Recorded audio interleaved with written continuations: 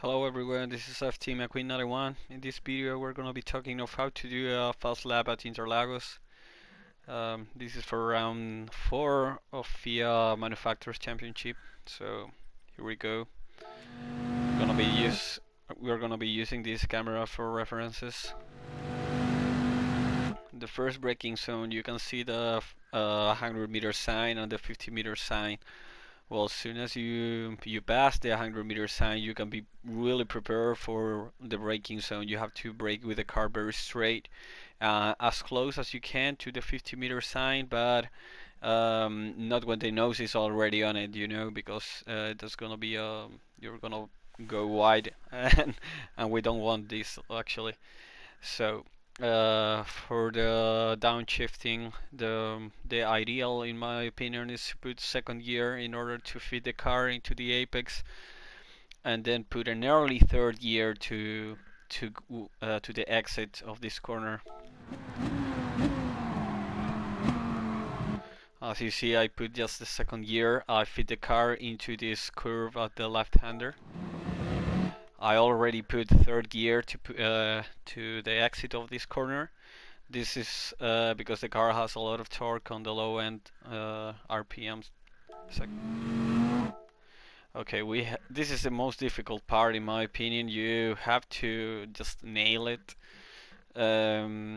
Touch just 2 wheels on the curve and 2 wheels off the track.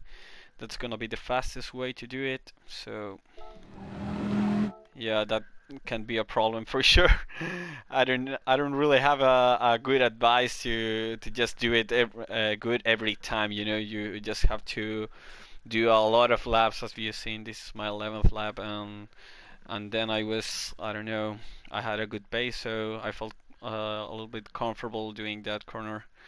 For the corner that's next, it's not bad that you touch that green stuff that's at the left-hander.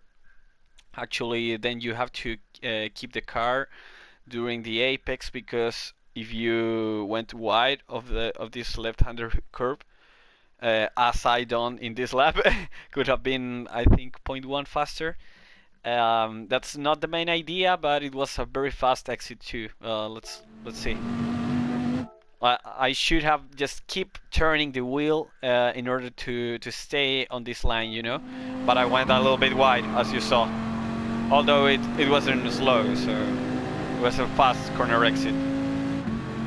As you know, the peak power of the Dodge Viper, it's not at the full RPM bar. It's I don't know, a little bit more than 4, yeah, 75% of the bar. So this is a very, very important corner that you are going to earn a lot of time if you do it properly. So as soon as you pass this 100 meters sign, you have to do a very hard braking, as you will see. Soon as the car passes that, you put third gear and take the inside immediately. As you see, I'm already on the apex. I put third gear, as you can see. But now for the corner exit, I put fourth gear, because as I told you, the car has a lot of torque. And the car can want it very straight with this early shifting, so you have to be careful to don't go wide, and if you go wide you will lose at least 0.2. That was a very good corner.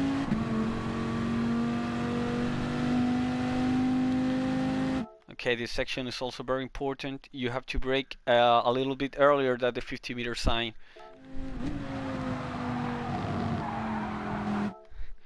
I went a little bit wide, not taking the whole inside. As you know, you can see some meters on the track, because I want to take the inside on this corner especially. As you see, well, I flawed a little bit, but the car went fast. You have to go as wide as possible. This could have been a little bit better, a little bit faster. If you go wider, you can take the next corner way faster. The braking point, it's, well, you can see that green line, that it's the left-hander. You have to brake way before that, or a little bit earlier than that. And the key is try to take the the inside on this next corner, you're going to be much faster if you do it. As you can see, yeah, I put second gear to feed the car into the apex. I try to floor it in this section in particular. You will earn some time. I can assure you that. I'm taking immediately the inside. You can't go wide in this corner. If you do that, for sure you will lose a lot of time. I put once again the early third gear.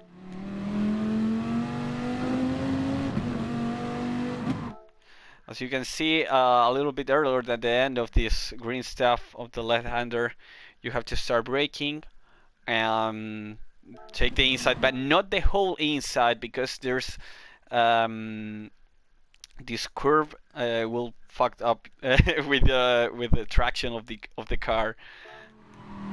As you see, that's the maximum that you can get.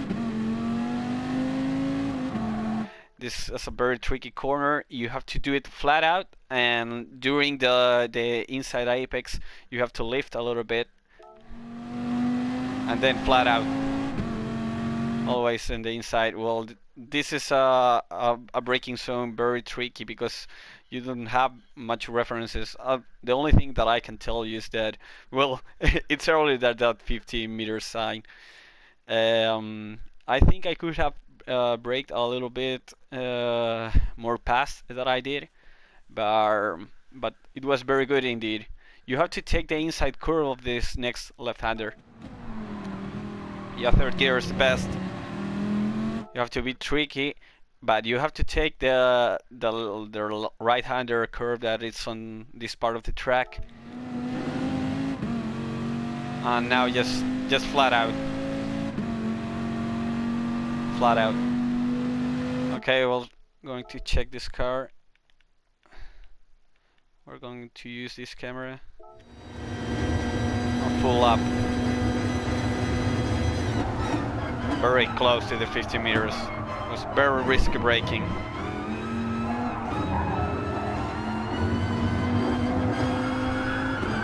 I had to keep turning. I was squeezing those tires.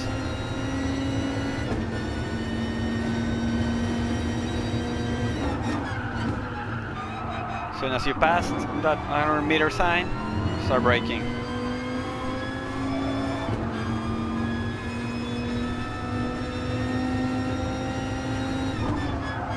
As you saw, a little bit earlier than the 50 meters mark.